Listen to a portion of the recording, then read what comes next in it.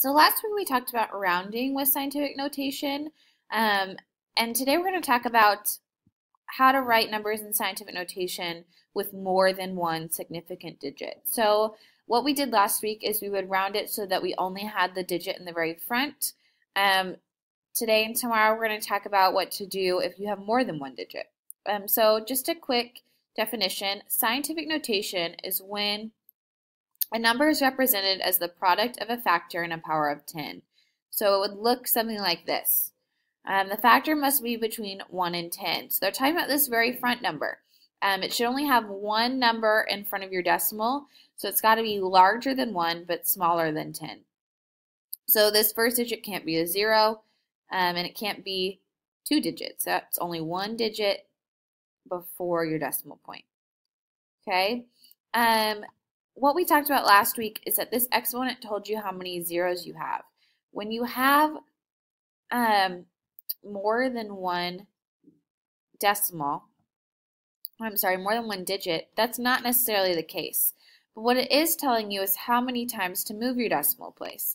So if I have something like this, where I have a power of -7, this means I have to go left 7 times. Okay, this is getting smaller because it's negative. So 1, 2, 3, 4, 5, 6, 7 is where my new decimal point is. So then I would write a 0 in every one of these loops. Okay, so that's 1, 2, 3, 4, 5, 6, 7 zeros in this case. So when it's a decimal, this is how many zeros you have.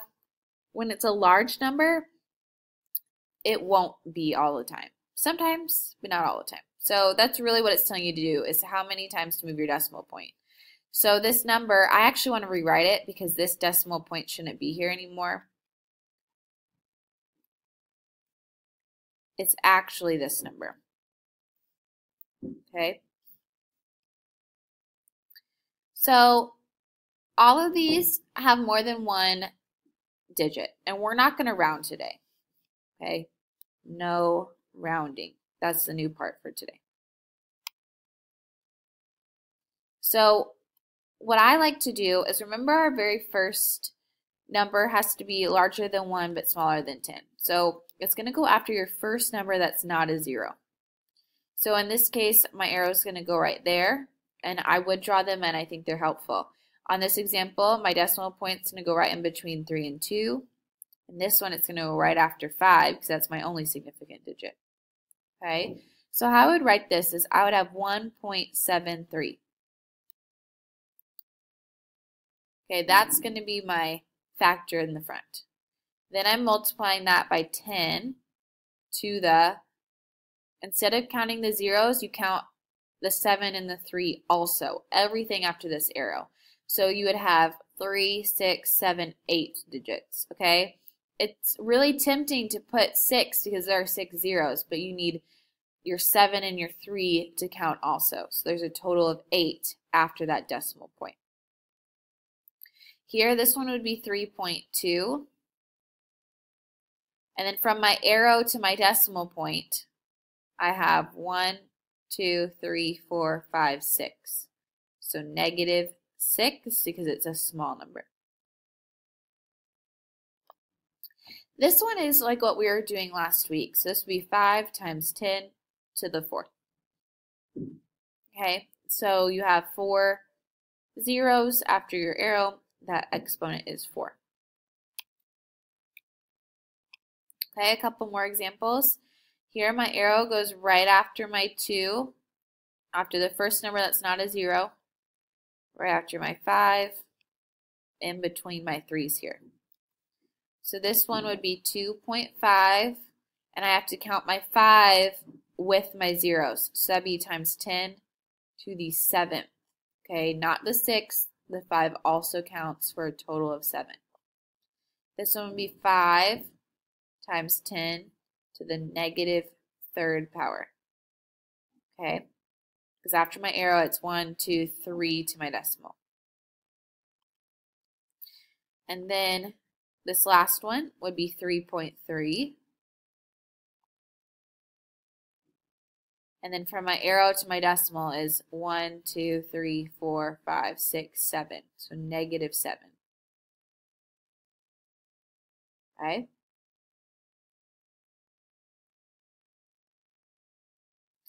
So this is doing the opposite. We have to rewrite these. So -4 means I'm going to go left 4. So I take my decimal and I go 1, 2, 3, 4. Okay, you do need to rewrite these because if you don't, your answer technically has 2 decimals in it.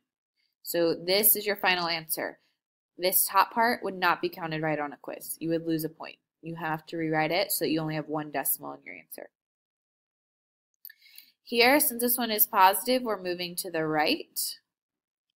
So this 7.9 goes 1, 2, 3, 4, 5. That's only 4 zeros. Okay, that 9 is the first one.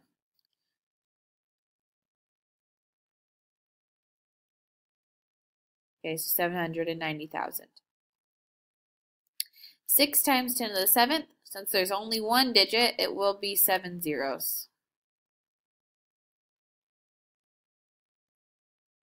So 60 million. All right. So really the big difference here is the 9 takes up 1 of your zeros, so then you only have 4. This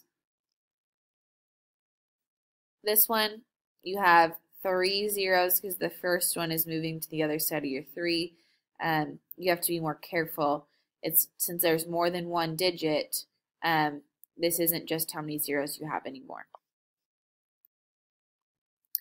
Okay, another one. This one is going to move 5 to the left. Negative is left. So you're going to go 1, 2, 3, 4, 5. So that's 4 zeros between your decimal and your nines. And again, you do need to rewrite it. This technically has 2 decimals in it. All right, last one here, we're moving 4 to the right since it's positive. So you'd have 12,850. Okay, but it was only 1 0 because the first 3 jumps are the 2, 8, and 5. And again, you have to rewrite this one because this one technically has a decimal and it doesn't in your final answer. All right. A dog has 100 female fleas. What is the total amount of blood consumed by the fleas each day? Express your answer using more appropriate units. Okay, so a female flea consumes about 1.4 times 10 to the -5th liters of blood each day. And we want to multiply that by 100. Okay, now 100 is the same as 10 squared. Okay, this is a 10 with 2 zeros, 10 squared. All right, so you want to take these two have the same base. If we look at just this piece, they both have a base of 10 and we're multiplying powers. This is why we talk about scientific notation with exponent rules. When you multiply powers, you add your exponents. So this is 1.4 times 10 to the -3rd power. Okay? Okay, I could rewrite this if I wanted as 0.014, like that. Okay? Liters. Now, it asks us to express your answer using more appropriate units. I would say that we want to use milliliters. Milli means 1,000. Okay, this is a prefix, it means 1,000. So 1,000 milliliters per liter. So if I take this times 1,000, I get 1.4 milliliters, and I don't have to write it in scientific notation at all anymore.